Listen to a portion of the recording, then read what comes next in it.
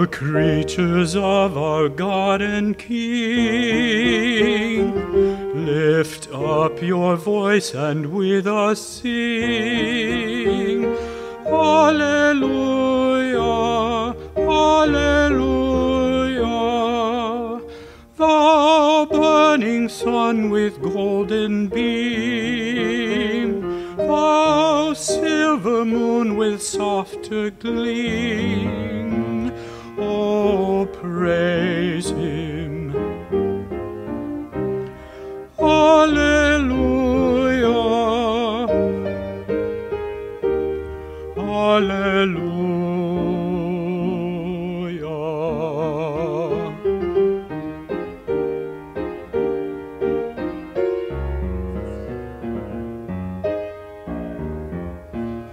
Thou rushing wind that art so strong, ye clouds that sail in heaven along, oh, praise him, alleluia.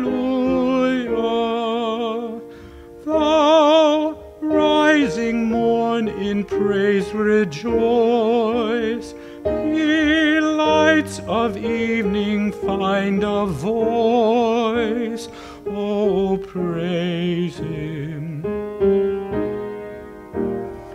Oh, praise him.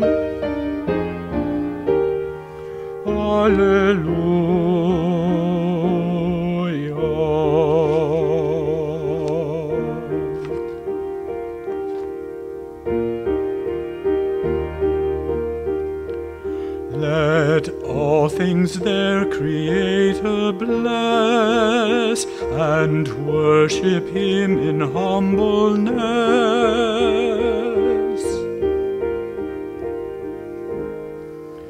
Oh, praise him, hallelujah.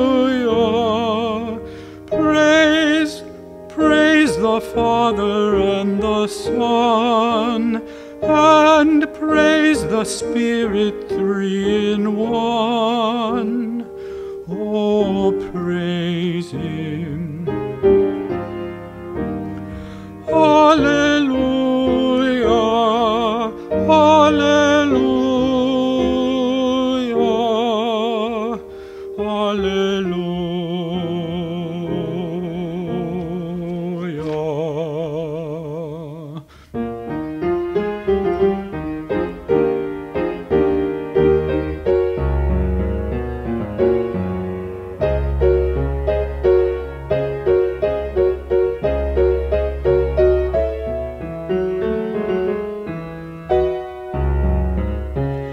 Praise God, from whom all blessings flow.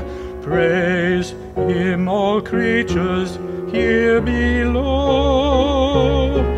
Hallelujah.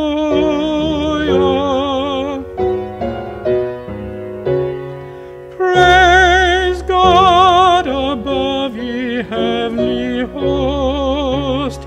Praise Father, Son, and Holy Ghost. Oh, praise him, oh, praise him. Hallelujah, hallelujah, hallelujah.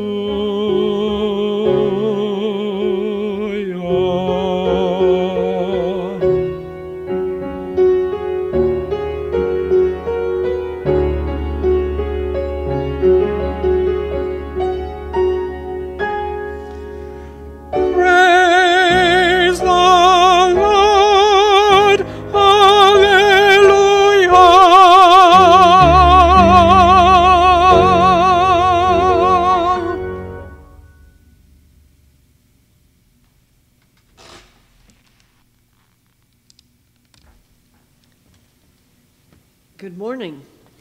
Welcome to Westminster Presbyterian Church for this service on Sunday, October 11th, 2020.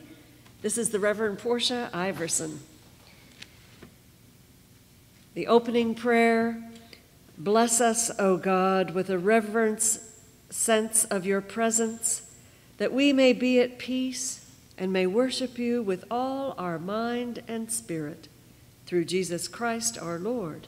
Amen. The call to worship. The Lord is King. He is exalted over all the peoples. Let them praise your great and awesome name. Moses and Aaron were among his priests who called upon his name. They cried to the Lord, and he answered them. Extol the Lord our God and worship at his holy mountain, for the Lord our God is holy. Let us worship God. The prayer of confession. Merciful and gracious God, restless are our hearts until they rest in thee. So draw our hearts to you, so guide our minds, so fill our imaginations, so control our wills, that we may be wholly yours. Write your blessed name, O Lord, upon our hearts, there to remain, so that nothing shall ever move us from your love, and lead us through the temptations and dangers of this life. Through Jesus Christ our Lord. Amen. Take heart.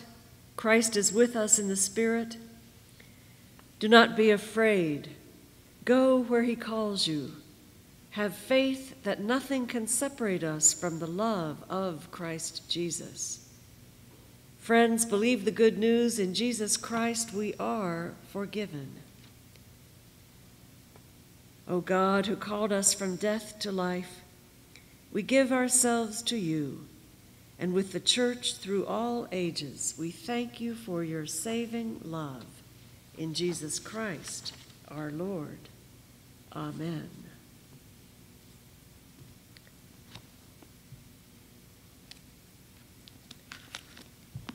The first reading this morning from the Old Testament is from the book of Exodus, the 33rd chapter, Moses' intercession and God's promise of his presence. Then Moses said to the Lord, "See, you say to me, 'Bring up this people,' but you have not let me know whom you will send with me. Yet you have said, 'I know you by name,' and you have also found grace in my sight. Now therefore I pray, if I have found grace in your sight, show me now your way, that I may know you, and that I might find grace in your sight. And consider that this nation is your people." And God said, "My presence will go with you, and I will give you rest." Then Moses said to him, "If your presence does not go with us, do not bring us up from here. For how then will it be known that your people and I have found grace in your sight, except you go with us? So we shall be separate, your people and I, from all the people who are upon the face of the earth." So the Lord said to Moses, "I will also do this thing that you have spoken, for you have found grace in my sight, and I know you by name." And Moses said, "Please show me your glory." Then the Lord said, "I will make all my goodness pass before you, and I will proclaim the name of the Lord before you. I will be gracious to whom I will be gracious, and I will have compassion on whom I will have compassion. But," God said, "you cannot see my face, for no man shall see me and live." And he said further, "Here is a place by me, and you shall stand on this rock. So it shall be, while my glory passes by, that I will put you in the cleft of the rock, and I will cover you with my hand when I pass by. Then I will take away my hand, and you shall see my back, but my face shall not be seen." The word of the Lord. Praise to you, Lord Christ.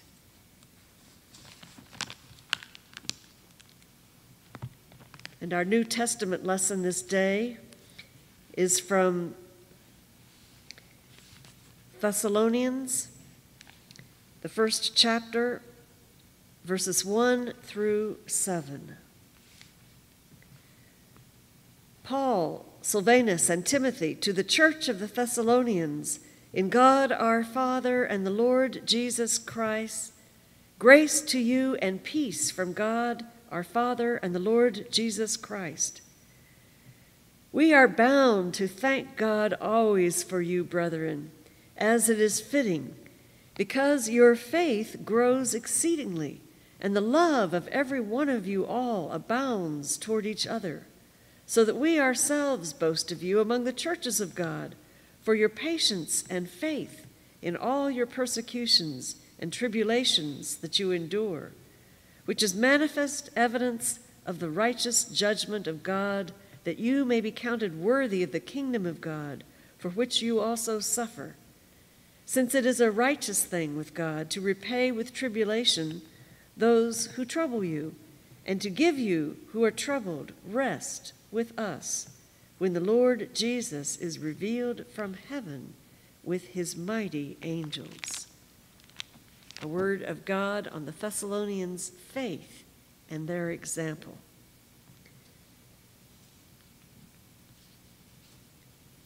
May these readings be blessed to us for our understanding.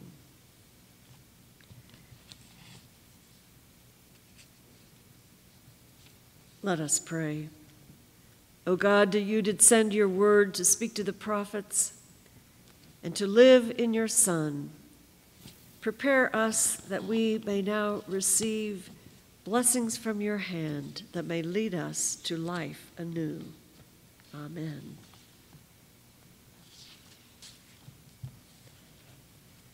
A poet was to write, "There is something in the autumn that is native to my blood. Something's coming. Do you sense it? Do you too feel it in your blood? Fall schedules are in place, even in the midst of the pandemic.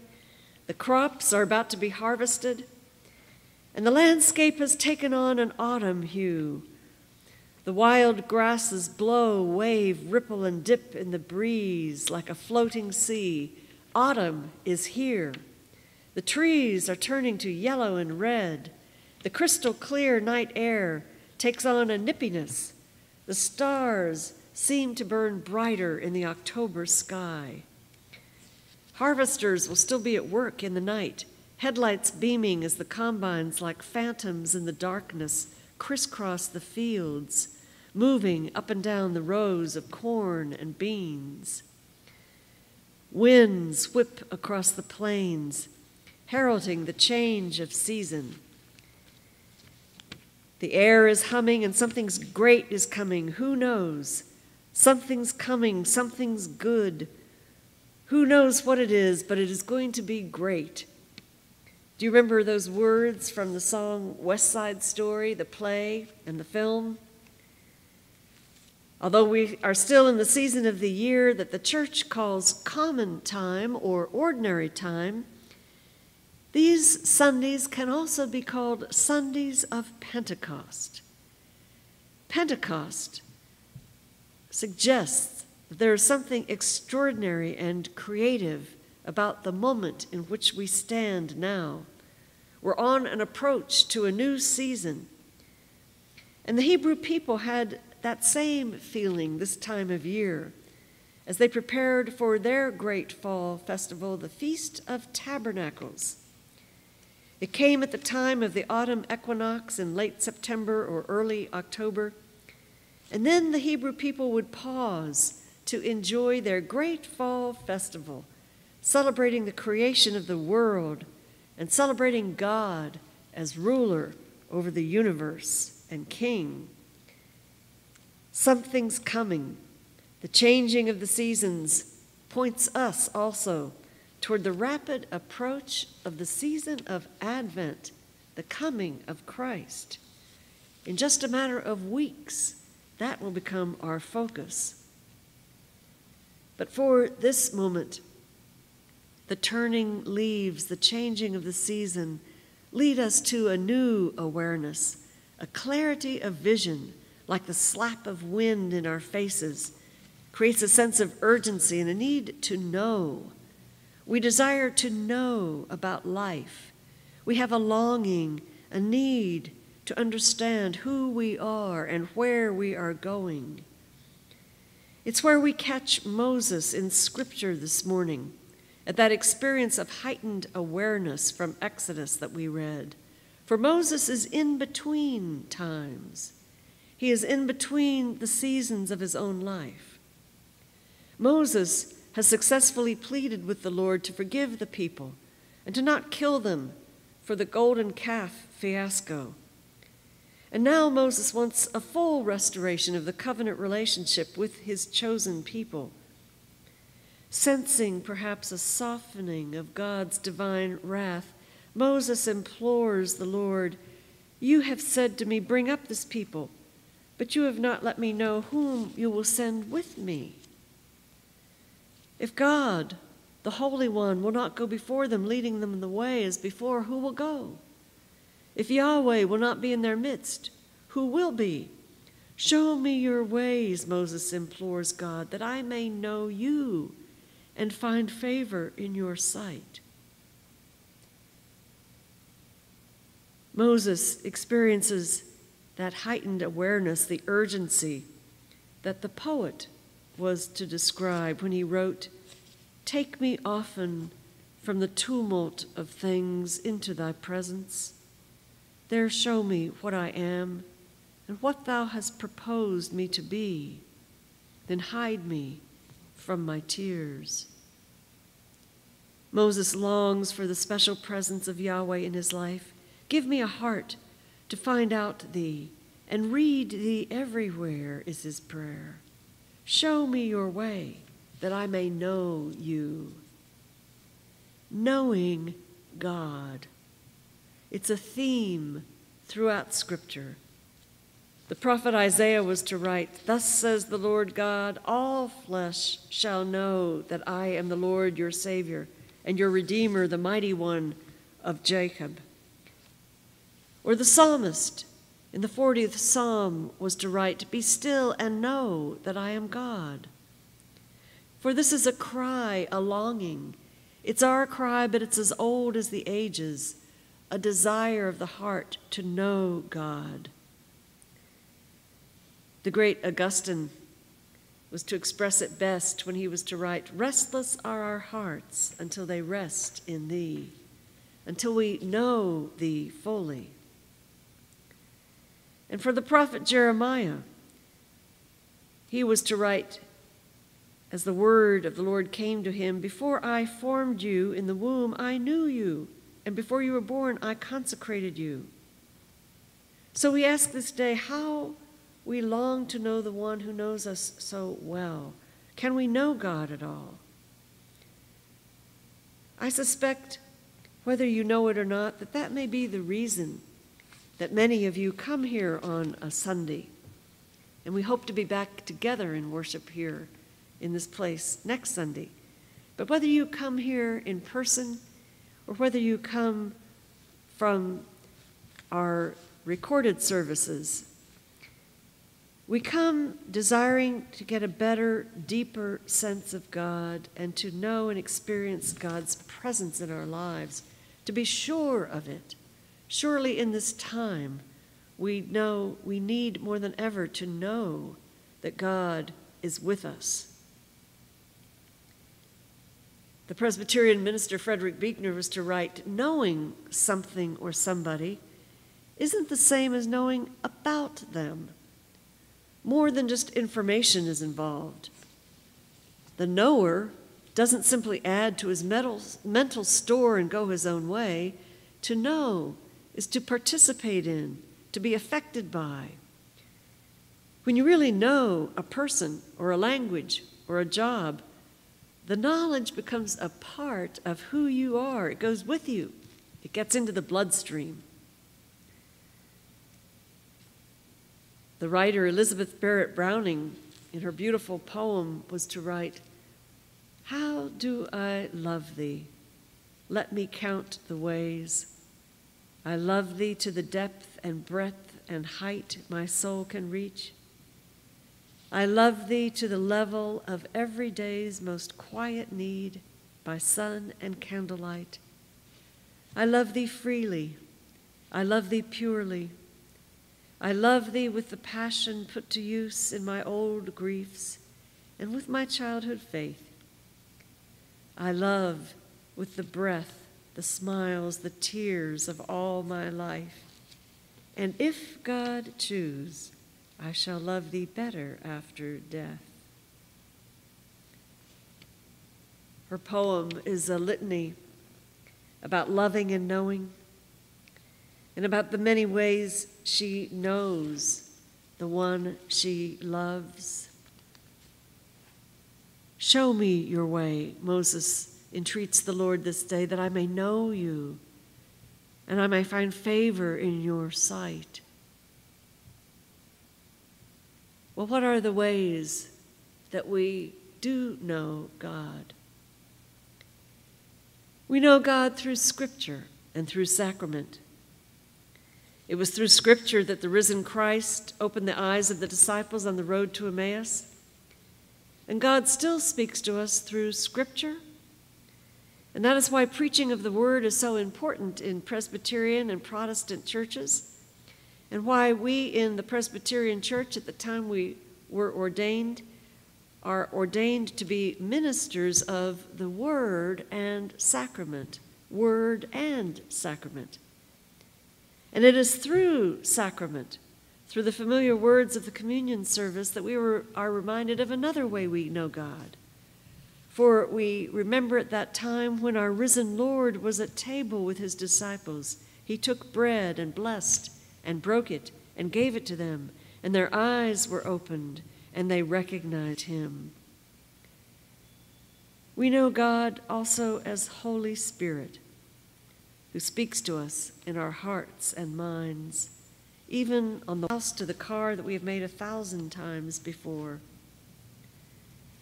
And we know God through and with others in the community of faith. The Midwestern writer Edgar Lee Masters, in his classic Spoon River anthology, was to have the character Faith Matheny express it like this. At first you will not know what they mean, and you may never know, and we may never tell you.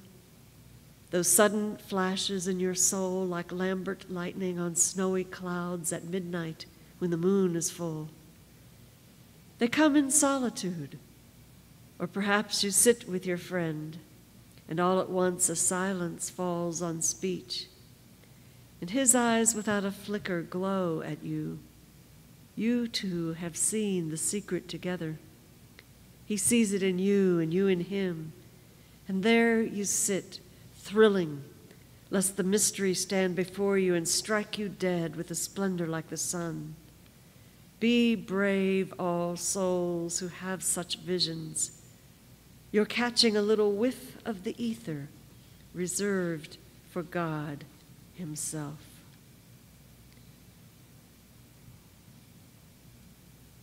We meet Moses this day as he seeks to know God, and God offers Moses a whiff of the ether.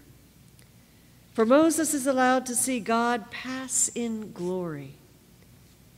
It's a moment of mystery and danger, but intimate and distant at the same time. God says, "You cannot see my face, for no one shall see me and live. Here, there is a place by me where you shall stand on the rock, and while my glory passes by, I will put you in the cleft of the rock, and I will cover you with my hand until I have passed by." Moses is permitted to see a God that is real as can be, with a face and a hand and a back. It's what we call anthropomorphic, that kind of language, a description of God that contains human, physical features.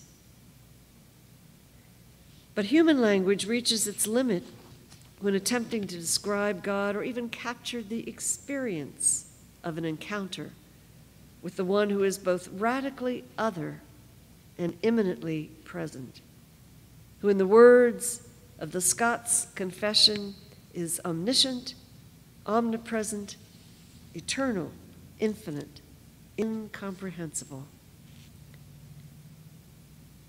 Even Moses, who communicates more directly with God than any other Old Testament figure, is only allowed to catch a fleeting glimpse of God's back, a glimpse of God, a whiff of the ether reserved for God. The psalm writer was to say, "Such knowledge is too wonderful for me, I cannot attain to it." Such knowledge is too wonderful for us also. As real as is the God whom we know in Scripture and sacrament, in the days of our lives and in our life together here, as real as the God we meet in the storm and the wave, the sea and the sun, in the blustering wind that crisscrosses our prairie, we cannot fully know our God in this life. But we can rest in the confidence that God knows us fully. "I know you by name," God says to Moses, and he promises him, "My presence will go with you, and I will give you rest."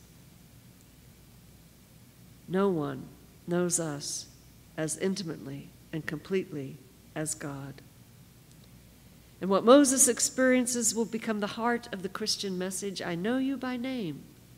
You are counted as a child of God. You are accepted, regarded by God as an object of inestimable value, not from your actions or from your inactions, but rather we stake our claim and celebrate our joy because of the mysterious and gracious act of God, that God longs to be in relationship with us. How do you know God? How do you know God knows you by name? How have you known God's presence? Have you experienced answered prayer, recovery from illness, protection from a loved one, guidance offered through another Christian, or even a stranger serving in his name? Were you led or saved or spared?